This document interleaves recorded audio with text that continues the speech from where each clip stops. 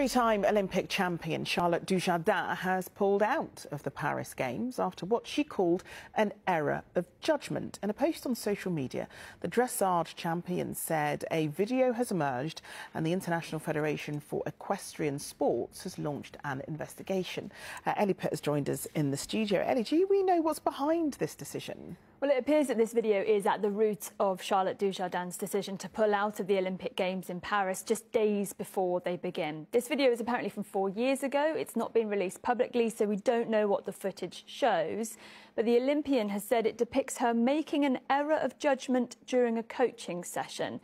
Charlotte Dujardin is a three-time Olympic champion. She was tipped to become Britain's most decorated female Olympian at this Games, and she was due to compete in the individual dressage and the team event, and she'll now have to be replaced. But just 3 days out from the start of Paris 2024, she's back. In a statement she said about the incident, she said, "What happened was completely out of character and does not reflect how I train my horses or coach my pupils. However, there is no excuse. I am deeply ashamed and should have set a better example in that moment.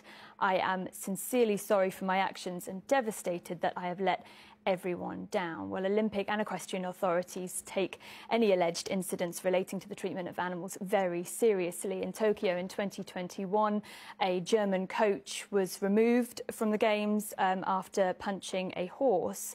And the International Federation for Equestrian Sports is investigating this Charlotte Dujardin incident, and they've suspended her. She has said that she will cooperate fully with the investigations and won't be commenting further until they're finished. OK, Ellie, thanks very much.